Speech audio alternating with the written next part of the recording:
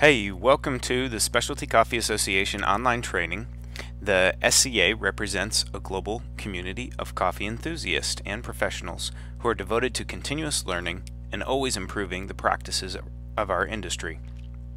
It is my goal through the resources found at www.sca.training that I can share with as many people as possible the great coffee training provided by the SCA, alongside preparatory lessons for all SCA certifications. These certified modules include Introduction to Coffee, Green Coffee, Coffee Roasting, Sensory Analysis, Coffee Brewing, and Barista Skills. My name is Adam, but I also go by the Chinese name Huang Peng, depending on which side of the globe you find me training. Since 2015, I have been an AST, that's an authorized SCA trainer, and part of that training involved immersion into Mandarin Chinese. I took the bulk of my courses and examinations in a second language. Now I realize that not everyone listening today is a native English speaker, but that's okay. Coffee is a great avenue to provide engaging content for anyone who wishes to improve their English language and learn more about coffee, with slides, videos, recordings, PDF transcripts, and more provided on our website. Coffee and English learners can double their learning. As we go through our many lessons, we'll cover 3 levels of content: Foundation, Intermediate, and Professional. Aside from the Introductions course, the other 5 modules are offered at 3 levels for a combined 16 possible certifications. If you enjoy the content, please be sure to tell your friends and help them move forward in their coffee training as well. Share the links or the website and spread the word, because for now the content is free. Let's get started with the general details for our course today, as provided by the Specialty Coffee Association. I should also add, if you haven't already tuned into the sensory curriculum or the Introduction to Specialty Coffee, the audio content, I encourage you to listen to those 2 episodes before or after this one. The purpose of this module or course aim is to expose and sensitize students on the notion of specialty versus non-specialty coffee. This should enable them to recognize the core concepts of sensory analysis and explain why and how coffee professionals use it in the coffee industry. Broad focus will be put on identifying, describing, and discriminating objectively aroma, taste, and body in coffees.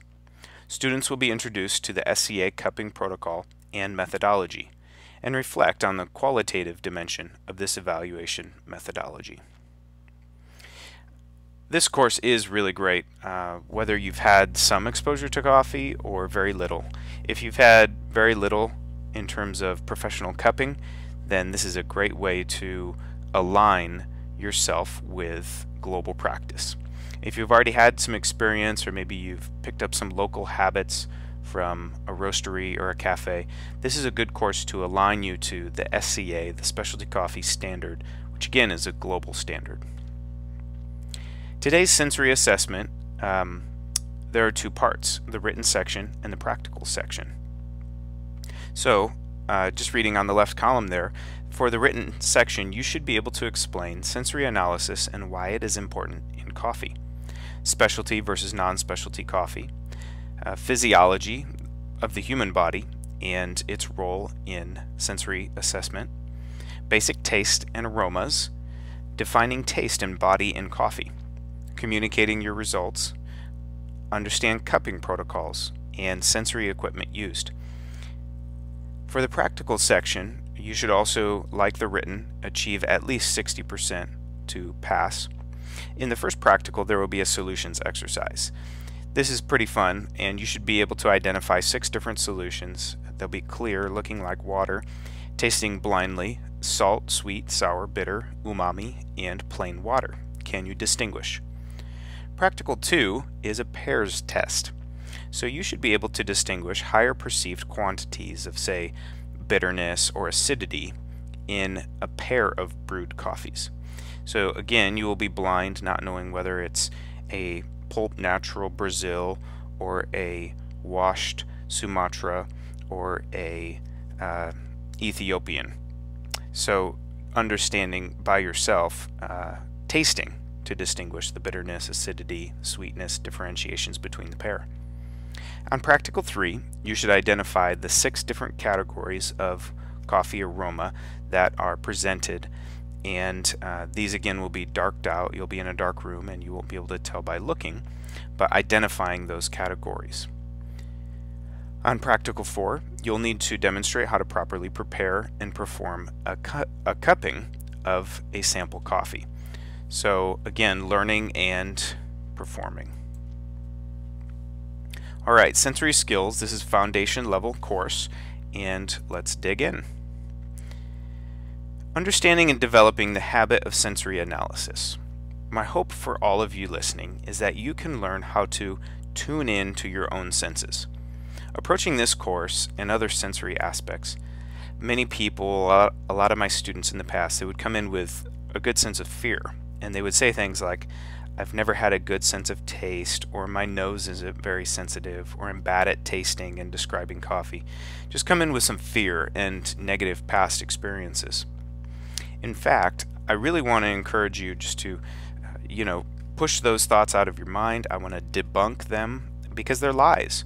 You can be a great coffee sensory analyst. And by understanding your own body, using those sensory skills that are learned and practiced over time, it becomes a discipline and a habit.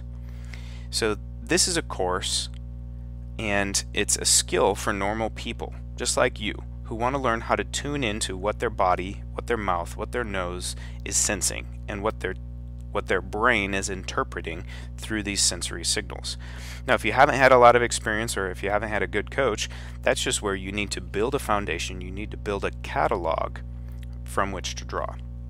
So in fact, the course definition of which you should take note is, for sensory analysis, sensory evaluation is a scientific discipline. It uses humans as a measurement instrument to describe coffee sensation. And we'll come back to that again, but it's worth repeating. So as the definition, sensory evaluation is a scientific discipline, using humans as measurement instruments to describe coffee sensations. Okay, so why is tasting coffee essential? 1, it's important for the coffee industry to do things like set prices, control quality, and ensure safety. There are many reasons. Second, it's important for you, not just the coffee industry, but it's important for you to enjoy your food and your drink, to enjoy your coffee, and to keep you safe. Much research has been done about where and how we taste, how we perceive sensations on our tongue. So I understand, and while not isolated to any one region on your tongue, this is just a traditional diagram that was used to help start to identify some of the more general regions where you would sense bitter, sour, salty, sweet. Okay, so in fact our entire tongue can sense any of these sensations, or a myriad of sensations combined, but these 4 general regions are typically more sensitive, and specifically for the human tongue to perceive. So starting at the front, a general stronger sense of sweet sensation, moving back further along the sides, more sensitivity to salty sensations, a little further back, sensitivity to sour sensations, and then furthest back, a little more sensitivity to bitterness. Now, recently, umami has been scientifically identified. And by recently, I mean it was first identified in about a little over 100 years ago, in 1908. And forgive me the name, but Kikune Ikeda, a professor of Tokyo Imperial University. He found that glutamate was responsible for the palatability of things like broth in soup or kombu seaweed. He noticed that the taste of this kombu dashi, a dish that was distinctly different from sweet and sour and bitter and salty. So he named it umami. Umami in Japanese translates as savory, or even good tasting. However, there's no real clear consensus yet where umami might be most recognized or perceived on the tongue. Again, it's sensed in many places, and like the other flavors should not be identified to one region alone. So in regard to coffee, what two flavors might always be present? If you had to guess from these four. In all coffee beans at all time, bitterness should always be present, and acidity, or the sour taste, should always be present. Hopefully it seldom is it salty, or very little perceivable salty taste. And sometimes in poorer coffees there will not be sweetness, or as a result of roasting, but bitterness and acidity should always be present. Okay, going a little deeper here into taste and flavor perception. I know there's more information here than is needed, but you know, as you prepare for intermediate and eventually professional levels, this provides a good baseline and framework. So there's a lot more information here, however, it's helpful. And regarding taste buds, okay, so there are between 2,000 and 5,000 taste buds located on the back and front of the tongue. Others are located on the roof of the mouth, sides and back of the mouth, and even in your throat. So each taste bud contains, right, of these 2,000 to 5,000, each taste bud contains 50 to 100 taste receptor cells. So imagine that's tens and hundreds. 2,000 times 100, 200,000. Hundreds and thousands of taste buds. So from most sensitive to least sensitive, we can talk about it in this way. And if you look at the back of the tongue there, bitterness, again, it could be anywhere, but bitterness is the most sensitive.